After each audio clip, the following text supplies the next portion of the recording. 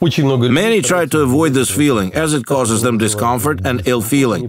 But it is in vain. After all, with the right perception, it gives powerful motivation to move forward and develop yourself. What do the majority of people do when they feel discontent? They try to convince themselves they're satisfied with everything. But this falsehood conceals laziness, indifference, lack of confidence in oneself. When a person thinks they've achieved everything that they could or wanted to, they're simply deceiving themselves. After all, the discontent did not appear out of thin air, meaning that there is an internal need to get it to a new level, to reach new heights. And don't say you've already reached the maximum you're capable of. There simply does not exist a ceiling which you can reach and then be satisfied afterwards. Discontent with oneself, one's achievements, one's results is something that everyone is familiar with.